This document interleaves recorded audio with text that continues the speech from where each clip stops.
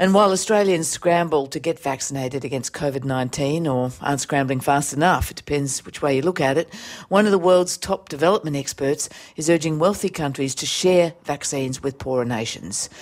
Dr. Rajiv Shah is president of the Rockefeller Foundation and a former head of the US Agency for International Development. He says global vaccination is not only an ethical priority, but it's really the only realistic way out of this pandemic. Dr. Rajiv Shah is speaking with Andrew West.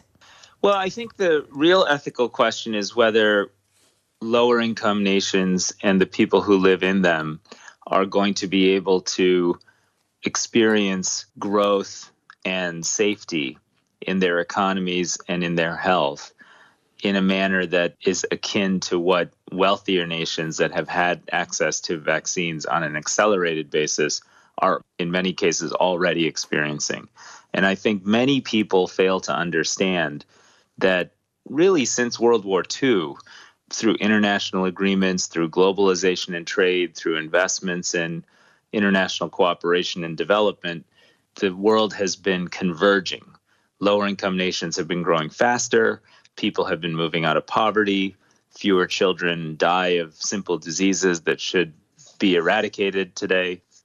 And now for the first time, really in 60 or 70 years, we're potentially looking at a decade of divergence that will push 500 million people back into poverty and that will hold back the hopes and aspirations of a few billion people that live in lower income countries because they're not getting access to vaccines fast enough and because their nations are not able to invest in an equitable and ethical recovery that includes everyone. Would you say that developed nations have been hoarding vaccines?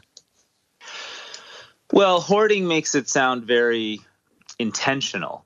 I think what happened is, and what continues to happen, is wealthier nations and frankly a subset of wealthy nations within the community of industrialized countries went out and did contracts with manufacturers at a high price point before they understood that the vaccines would be safe and effective.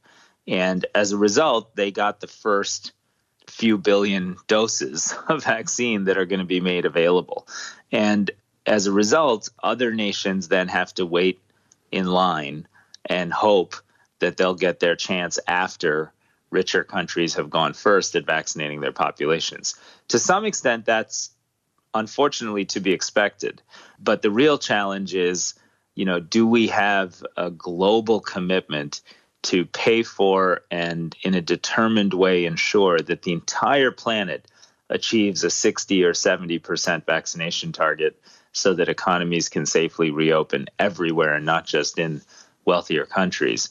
And that's the part that I think we have a lot more work to do.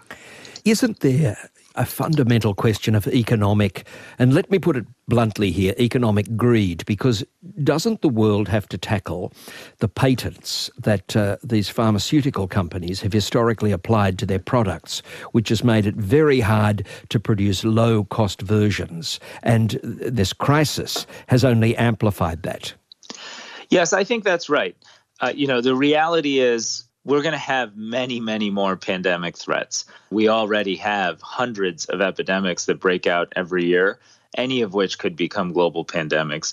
And when that event happens, next time we should have vaccine manufacturing that exists in Africa, that exists in Latin America, that is twice as significant in India. All around the world, nations and continents should have their guaranteed access to vaccines that can be manufactured quickly and frankly can be done in a domestic or regional basis. So to achieve that goal, you do need some sharing of technology, investments in distributed manufacturing capacity, and all the other things that are discussed in the context of WTO agreements and all the rest of it. Dr. Rajiv Shah from the Rockefeller Foundation, and you can hear more of that discussion with Andrew West on the Religion and Ethics Report at 5:30 this afternoon, right here on RN.